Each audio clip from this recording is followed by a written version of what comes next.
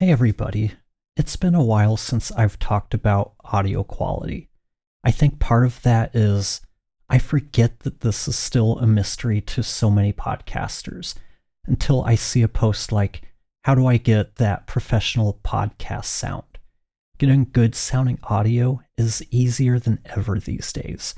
The days of needing to be an audio engineer in order to sound good are gone. Before diving in, let's address why audio quality matters. You have a short period of time to make that first impression on a new listener. If the audio quality isn't good enough to them, they'll press stop before getting to hear how good your content is. And on top of that, good audio quality helps with listener retention and it increases your credibility. So here are 5 ways to improve your podcast audio. Number 1, your mic. Audio quality starts at the recording phase. If you aren't using an external mic, or you're using a condenser like a Blue Yeti, this is the easiest way to improve your audio. A decent external mic will sound much better than the tiny mics found in phones and laptops and webcams. And unless you're recording in a neutral sounding space, you'll be better served with a dynamic mic. Dynamic mics they're more forgiving of sonic imperfections in your space, while condensers, they act more like a magnifying glass on those imperfections. Number 2, mic position. Your mic position is one of the most important, yet one of the most overlooked parts of recording. A few inches makes a big difference. Just listen to how much of a difference it makes when I move my mic. I suddenly sound a lot more distant, and you hear more of my room. At least in theory you do. My room's fairly well treated, so you're probably not hearing as much of it as you might in your own space. And now that I'm back to, I don't know, about an inch or 2 away from the mic, it sounds much more present and close, doesn't it? Let me switch over to my Audio-Technica ATR 2100X, which is sitting on my desk, and I'm using the included desktop stand. This doesn't sound too good, does it? It's about 8 inches away from my mouth. But what about now as I bring it up to my mouth? Does it sound better? This is why it's so crucial to get the mic closer to your mouth if you want the best audio quality. Dynamic mics should be 1 to 4 inches away from your mouth, depending on how loud you speak. Me, I need to be right on top of the mic because I just have a quiet voice. If you have a louder voice, you might be able to get by with it 3 to 4 inches away. Number 3, clean up your audio. There are various tools that are available to you these days that make it easy to clean up your audio. My weapon of choice is Supertone Clear. It's a plugin that offers noise and reverb reduction that, in my opinion, is the best option out there for most podcasters. It's affordable and does a good job. Let's check it out real quick in this example. So here we are in Hindenburg. I've got a clip here which has a good amount of reverb. Let's play a short sample of it. We were focused on really changing the way that organizations protected themselves with respect to application security. We saw a pretty big gap in the market. As we can tell, there's a lot of reverb on this. It was recorded with a condenser in a very large office that had probably glass doors, real bare walls, so it sounds like he's in a cave. Let's bring up Supertone Clear. It has 3 knobs. We won't even pay attention to the middle knob. Ambience reduces the noise in the recording, and voice reverb will turn down the reverb. When I'm working on audio like this, I'll adjust the reverb first, because the reverb tends to mask a lot of noise.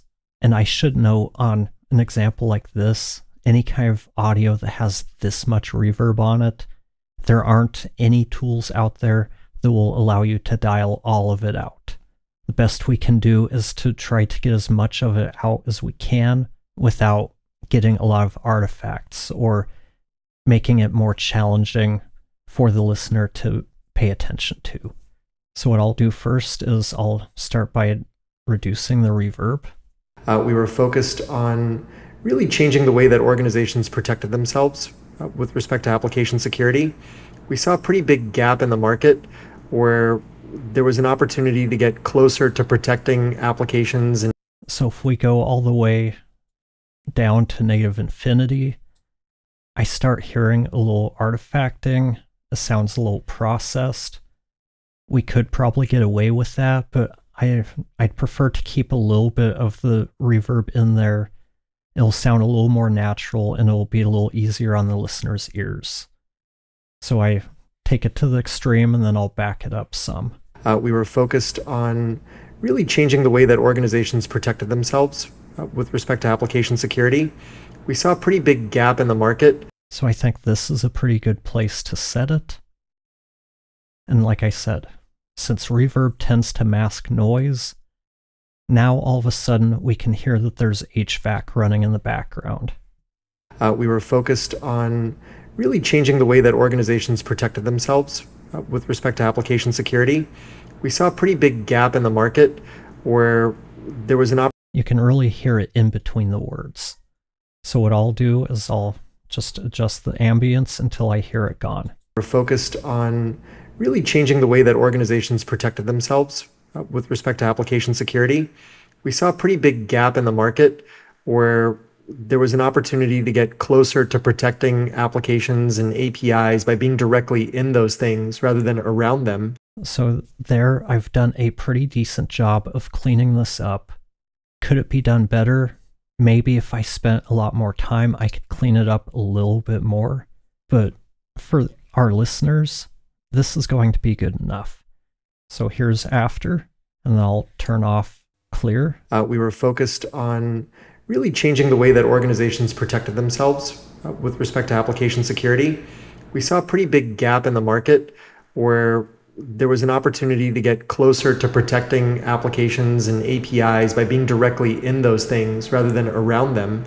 So we started a company. So that's super tone clear. You can see why it's become a go-to for me, and it has saved me a ton of time on audio cleanup.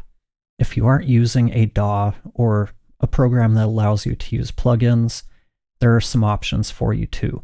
Descript users have access to Studio Sound.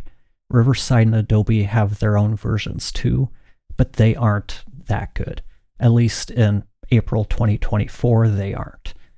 And I can't advise anyone to use those two options unless you're okay with the results. So try it out first. Number 4, mix your audio. Mixing is one of the things that can really help give that professional polish to your audio once you've gotten good recordings and cleaned them up.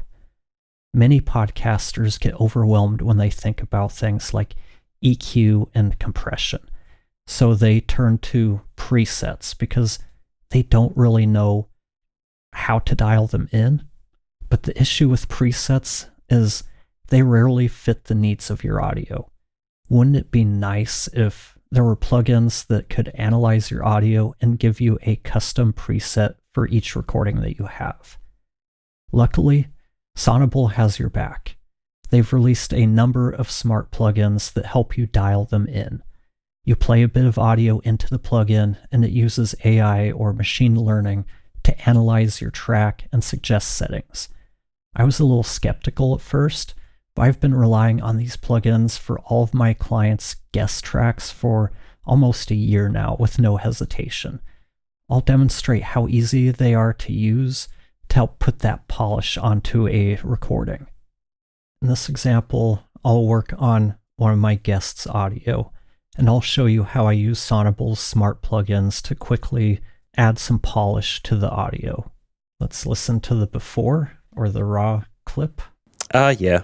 It's a lot of the processing is templated, and the actual content, it tends to just be like a punch and roll kind of thing. I don't usually have to splice my words together or anything like that, because I want that podcast to be not stream of consciousness, but like planned interconnected thoughts. I'm not too worried about how it comes out, as long as it comes out and arrives at the ultimate question or reflection that I want people to think about.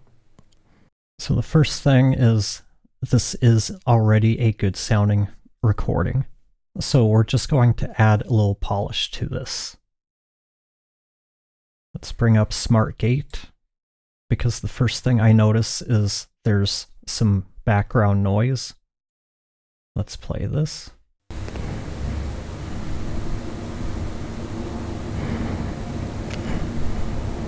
And I'll talk about this more in a minute, but one of the first things I do when I'm editing is I'm going to cut out all of the dead air.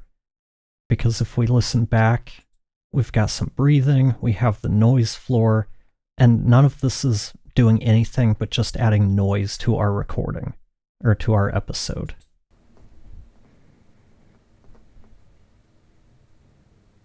Yeah. So what I'll do is I'll just cut all of this stuff out. Cut the dead air out. And by dead air, I'm just talking about all of the sections of audio when that person isn't speaking. I'm not going to go through and cut out all of this stuff in between words. That's what the Smart Gate's for. So the first thing I'll do is choose a target. We're working with dialogue, so I'll choose speech. The screen changes, letting us know that it's looking for speech in our audio. This is our cue to play some audio into the plugin. Yeah. It's a lot of the processing is templated. So it took just a couple of seconds to give us a starting point. Unlike the EQ and the compressor, I found that the Smart Gate does need to be dialed in to get the best results. So I've already built up a preset, so all I have to do is choose the preset, retrain it on this voice. This preset tends to work on almost everything. Every once in a while, someone might trail off at the end of a thought, and I'll usually just move SmartGate to the last in my plugin chain, because with the compression and input writing I apply, that levels out the audio pretty good, and I don't have issues with the gate clamping down when someone gets a little quiet at the end. But let's listen back. I did want to call out one spot in here. I hear some mouse clicking. About how...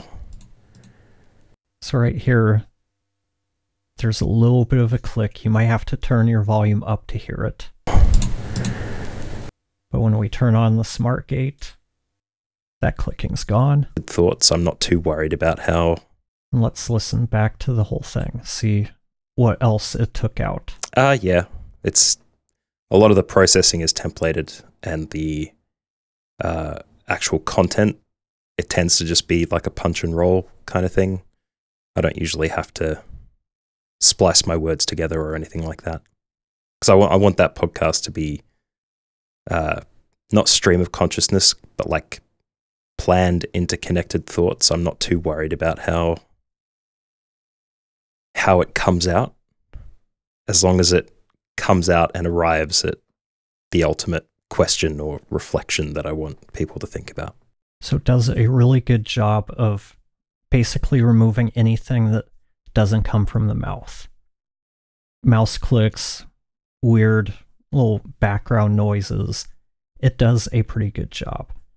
It does a pretty good job of removing or reducing the volume of breaths, but it's not going to take out lip smacks and stuff like that. Now that we've done some basic gating, let's bring up the EQ. The EQ is pretty much the same type of setup. All of their plugins are pretty much the same. We'll go in, we'll look for speech. In this case, we have speech high and low.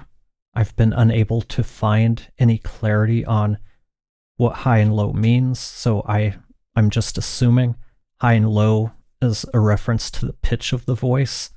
So in this case, my guest has a lower voice, so I'll go speech low.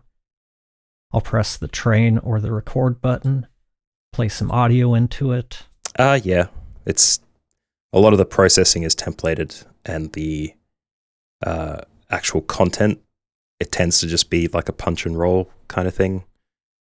So we could hear instantly the EQ at work. I don't make a lot of changes to this.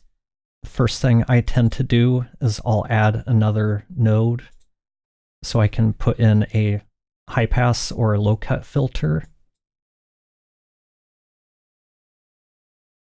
Then I'll adjust the cutoff as I play the audio and can see the analyzer, which I'll turn on now. Yeah, it's a lot of the processing is templated, and the actual content, it tends to just be like a punch and roll kind of thing. The one thing I forgot to mention is I'll adjust the lower range of the Smart EQ to about 100 Hertz. That way it's not applying stuff underneath my high pass filter. A lot of the processing is templated, and the actual content, it tends to just be like a punch and roll kind of thing. I don't usually have to splice my words together or anything like that. So let's take off the Smart Gate. I'll bypass it. You can watch the button down here. Yeah, it's a lot of the processing is templated, and the actual content, it tends to just be like a punch and roll kind of thing. I don't usually have to splice my words together or anything like that.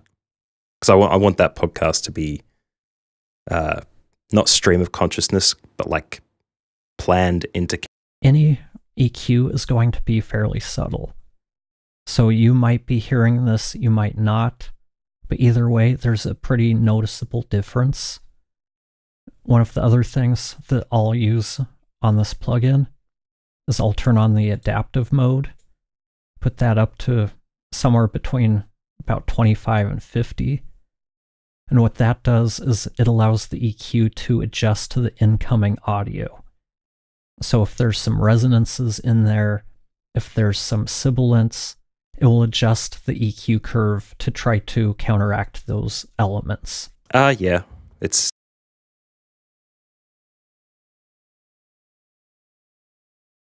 yeah, it's a lot of the processing is templated, and the actual content, it tends to just be like a punch and roll. So now that we've added some EQ, let's add some compression.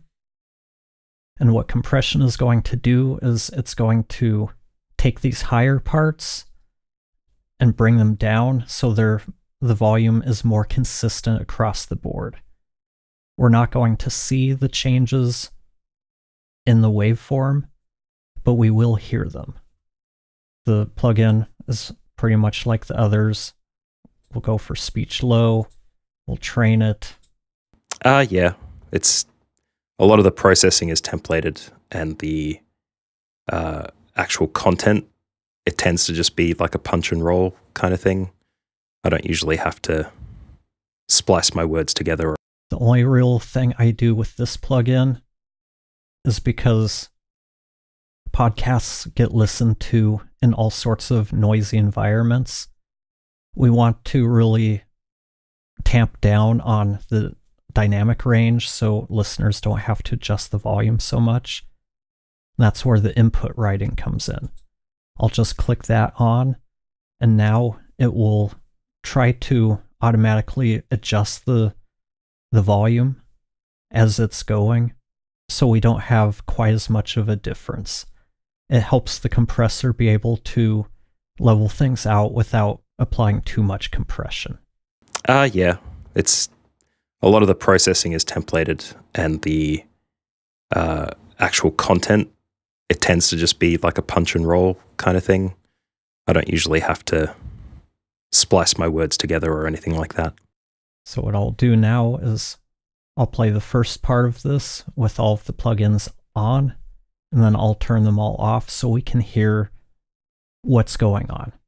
Yeah, it's a lot of the processing is templated, and the actual content, it tends to just be like a punch and roll kind of thing. I don't usually have to splice my words together or anything like that. Because I want that podcast to be not stream of consciousness, but like planned interconnected thoughts. I'm not too worried about how. Okay, so what I'm hearing is we're adding that polish, but I'm hearing some resonance that I didn't hear before. So I think I need to turn off the adaptive. Sometimes the adaptive mode can add resonances as it's adjusting. So let's see if we turn that off, if we get less resonance. Yeah, it's a lot of the processing is templated, and the actual content, it tends to just be like a punch and roll kind of thing. I don't usually have to splice my words together or anything like that, because I want that podcast to be. That took care of the resonance I was hearing. But now that we've cleaned everything up, we got rid of that resonance, I'm still hearing a couple of things that we can quickly adjust to make it sound a little bit better. I'm hearing some mouth noise. It's not really loud, but it's still there. So I'll bring up Isotope RX's mouth declick. I'll set it for my starting point preset, and we'll play it. It's not going to touch lip smacks and really loud noises, but it's going to clean up those internal mouth noises we hear when close miking someone. Yeah, it's a lot of the processing is templated, and the actual content, it tends to just be like a punch and roll kind of thing. I don't usually have to splice my words together or anything like that, because I want that podcast to be not stream of consciousness. So that cleaned up the little bits of mouth noise I was hearing.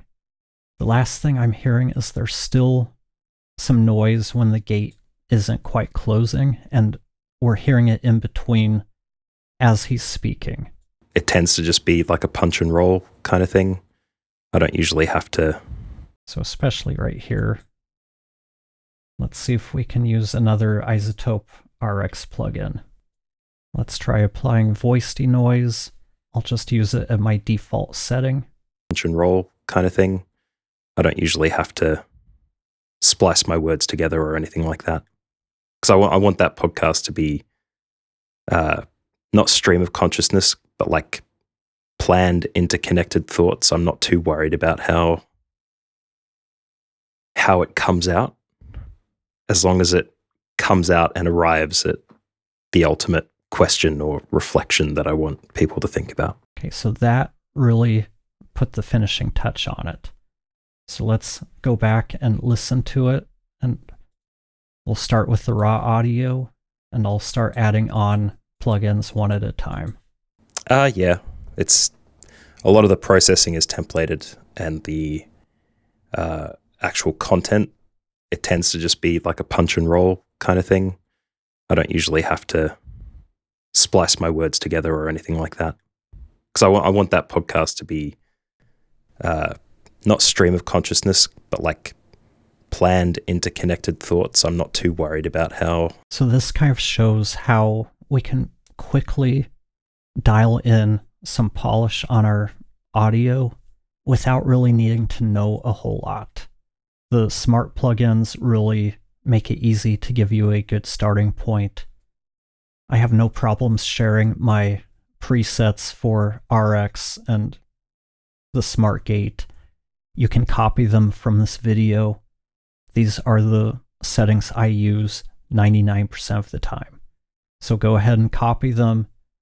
If you've got smart gate, that should cover you for most cases. Same thing with mouth declick, voice denoise. Copy my settings, use the smart plugins for EQ and compression, and that's all you need really.